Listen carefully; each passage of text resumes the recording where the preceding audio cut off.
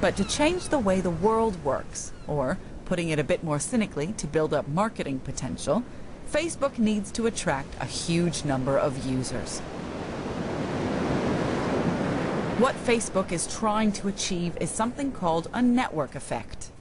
This is a term coined 100 years ago by American telephone industrialist Theodore Vail. This is the essence of what Theodore Vail outlined. If you have a telephone, just one, it's pretty useless, because you can pick it up, but there's nobody on the other side. There's no one to make a connection with. But if you add another telephone, add another, and another, and another, and another, this guy can talk with this guy, who can talk with this guy, who can talk with this guy, and so on, and so on. The more phones you have connected, the more benefits for the individual users, because the user has more possibilities of people to connect with. And the more people that they can connect with, the more other people will want to join. The system becomes self-sustaining and self-fulfilling. It's as simple as that. So the power and value of Facebook increases by the number of friends it connects. Many of these things are a sort of scale leads to scale. That is, if your friends are on it, you go on it. You don't do some objective evaluation of this one is better in this way and that one's better in that way. You know, it's like, why is the phone, you know, with its dial, why did that catch on? Well, critical mass eventually becomes the very big thing. You know, for a while, Facebook forced you to be friends with somebody if they wanted to be friends with you. And that, you know, that didn't happen to work for me because I was getting 10,000 friends requests a day. People have the experience of having thousands of friends. Right? Well, no one really has thousands of friends. It's either the word thousands or the word friends has to be struck out for that sentence to make any sense.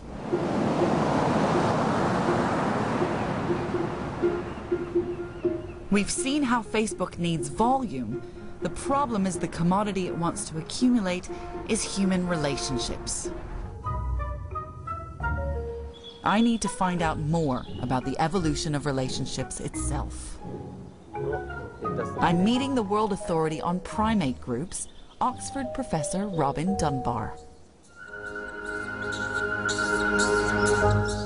Can you talk me through what's going on here? What's the social life of a primate group about?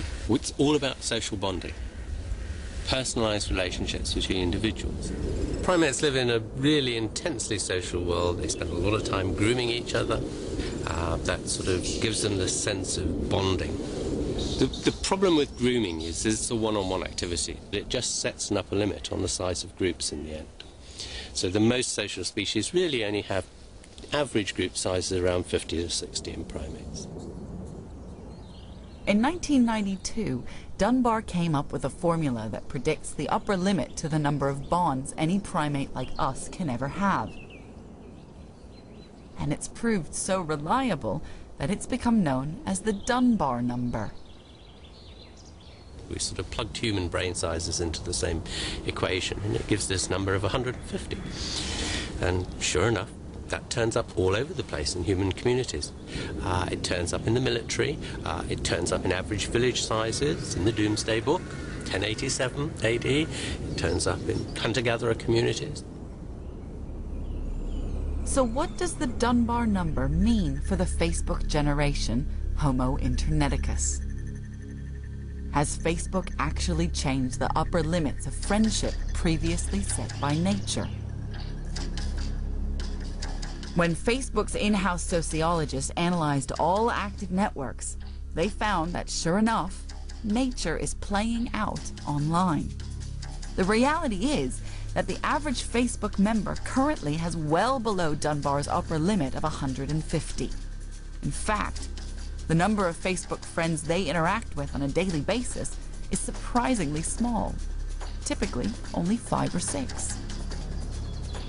So while you can claim you have this huge network of people you know in some vague sense, most of those relationships I wouldn't call relationships. You know, voyeurs.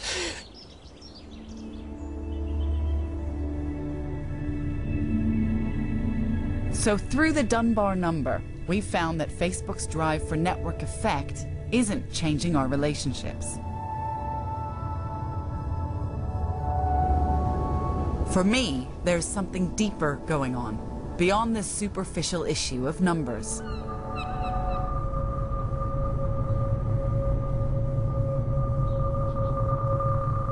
What Facebook pioneered before anyone else was status updates, fed between friends in real time.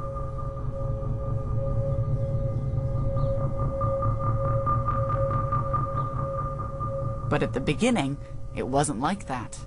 Back in 2004, it was a simple college student website.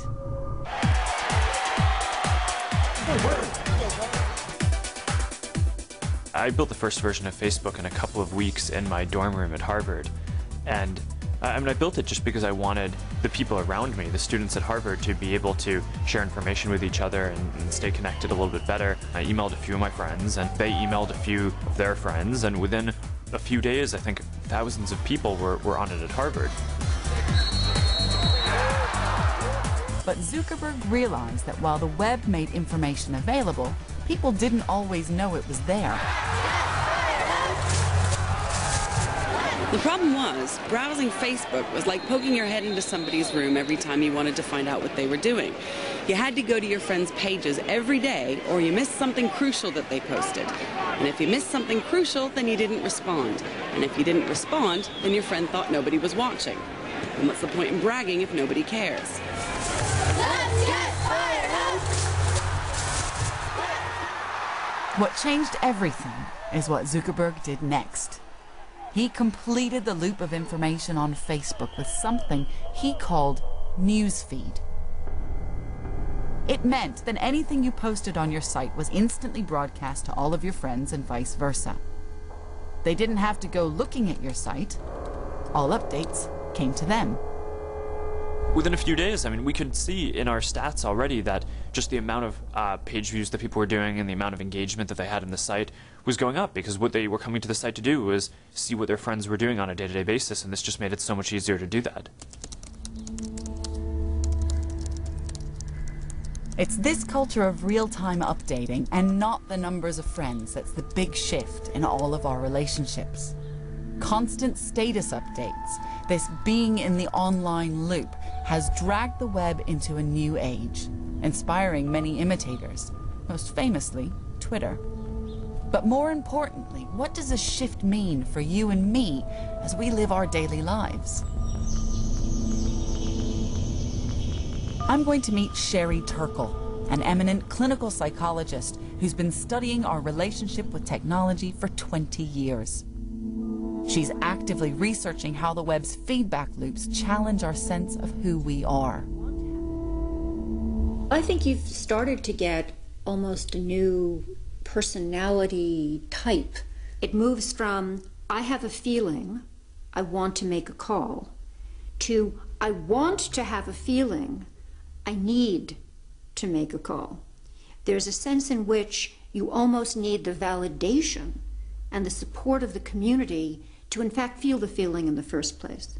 Bringing other people into the loop of feeling your feeling. This is very seductive. So as a recipient of all of this information, how do you think this is affecting me? You start to want to hide. I cannot live the BlackBerry version of my life. I cannot read, know all of the places and spaces and feelings and the Facebook and my life is more than I can live. We're no longer nourished but consumed in some way by what we've created.